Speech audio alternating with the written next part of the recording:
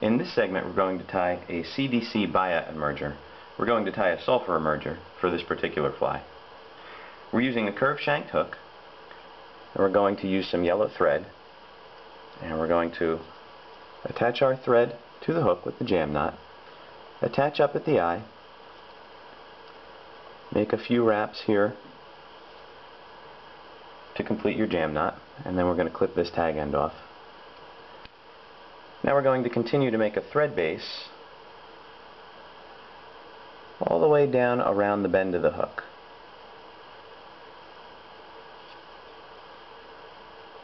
Now I like to extend this down pretty far because I want this fly to have a nice curve to it so that the body hangs in the water while the rest of the fly, the thorax and the wing bubble, stays above the water. So we're going to wrap down to about that point to give our body a nice bend. And I'm going to bring my thread back up to the top of the hook here now. And we're going to attach a tail. Now for the tail we're using Hungarian partridge. And we're just going to take a few barbs of this, stroke these out straight so that the tips line up. Okay, right about like that. Got one shorty in there, but that's okay. Then we're going to grasp those tips and come in with your scissors and clip them off.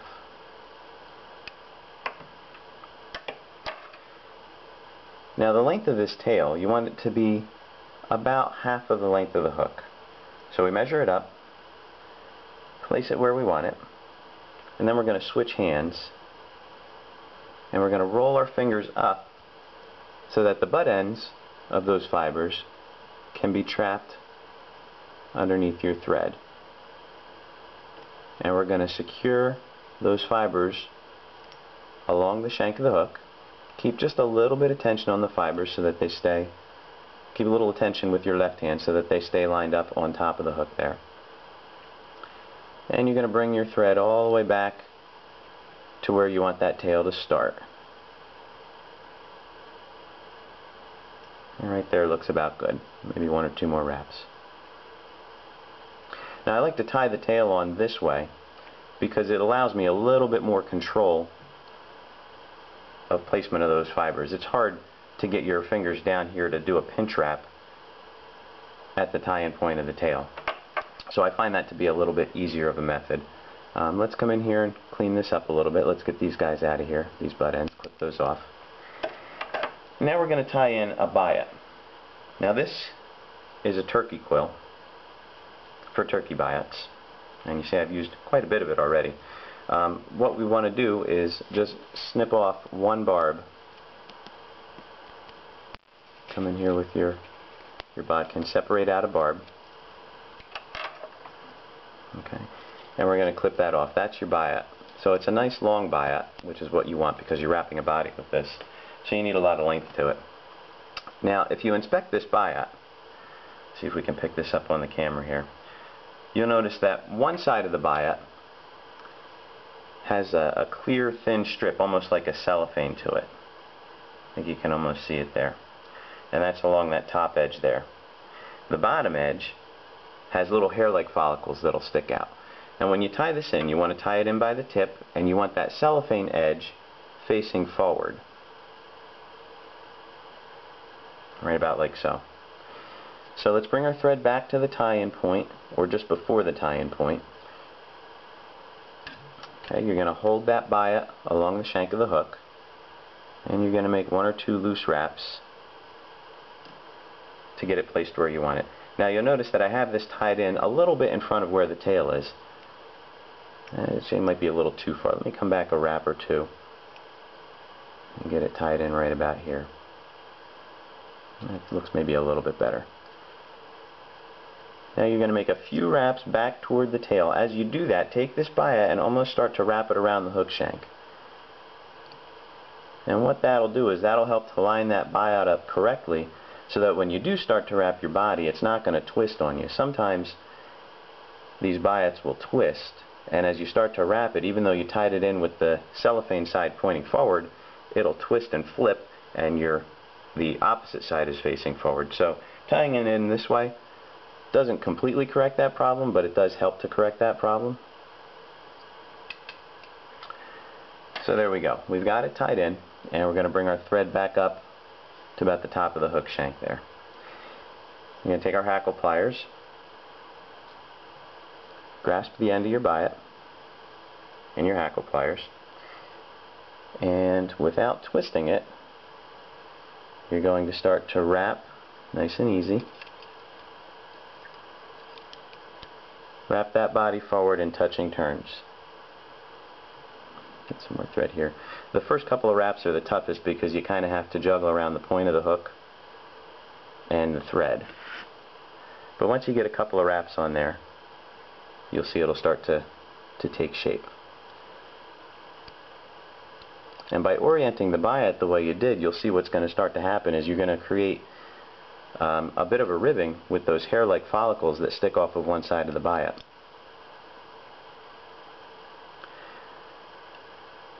So you're creating a body and actually putting a bit of a rib on the fly, all in the same process.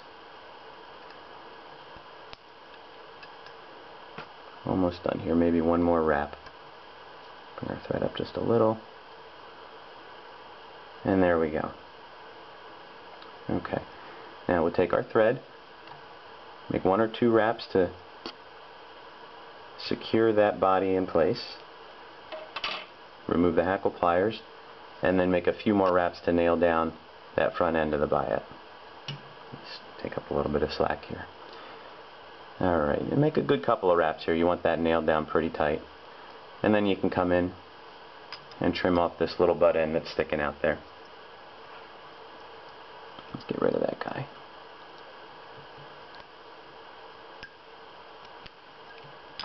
I'll try to get a little more off. Alright, and then what you don't get, now we can secure that down without grabbing the eye of the hook. Alright, so our body is now in place.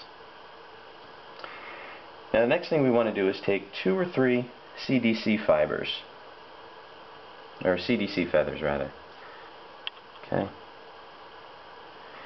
And we're going to overlap them, which I'll show you here in just a minute. Okay, so you kind of lay those one on top of the other so you have a good puff of CDC here. And you're going to tie these in by the tips. So you're going to stroke the tips up so that you can get that material under control. And you're going to do a pinch wrap to apply this right on top of the hook.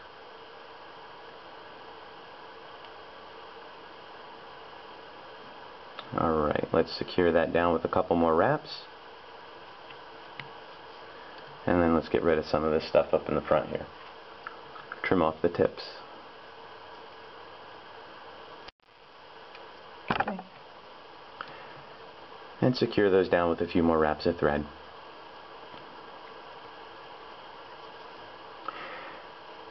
Okay, now we're going to make our thorax. And the thorax is nothing more than a little bit of sulfur dub. So we're going to apply some dubbing to the thread.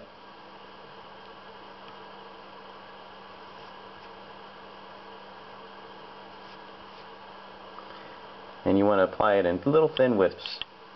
You want to build this up little by little so that it doesn't clump. You want a nice, even looking ball of dubbing when you're finished. So if you apply it in little wisps, you avoid big clumps. And that looks like that's about good. Now we're going to wrap our body.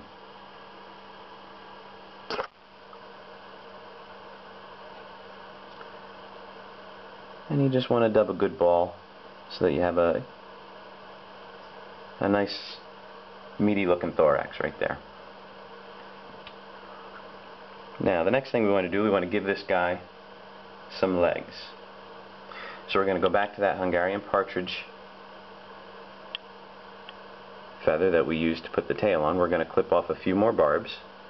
Again, stroke them out, line them up, clip them off. And these guys we're going to tie in underneath the hook, and the length should be from about the tie-in point to just past the bend or the point of the hook there. So you want those fibers to kind of bury that hook point just a little bit, and you want to just give a little bit of a pinch wrap to secure it underneath the hook, a few wraps to secure it in place, and there you have some legs. Now we'll get rid of this stuff up here, trim off the butt ends. Okay, a few more wraps to just make sure that's all nailed down. Now you want to take your CDC feathers that you tied in and you're going to pull those forward to make a bubble. So pull them taut and then just give a little bit of slack to make the bubble. Switch hands, and again with a pinch wrap, secure the front ends of those feathers down.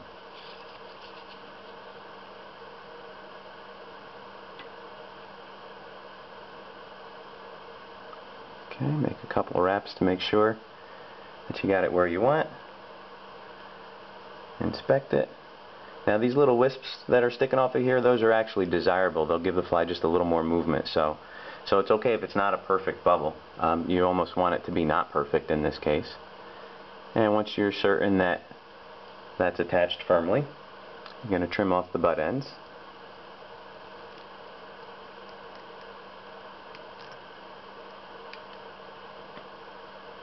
And then nail those down with a few more wraps to create a little head to the fly.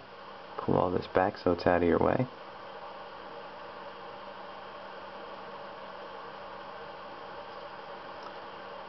And now we'll do our whip finish.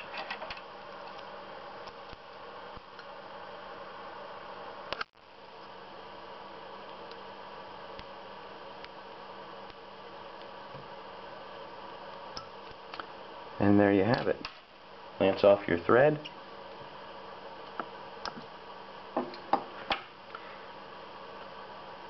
And there you have the CDC Biot Emerger. Get some of these are a little too long. Put those right out of there. And that's your CDC Biot Emerger. Now we did a sulfur. You can tie this in a variety of colors to imitate just about any mayfly that you want. We could have used olive for the body and the thorax, and a gray for the CDC. That would have given us a blue-winged olive emerger. There you go.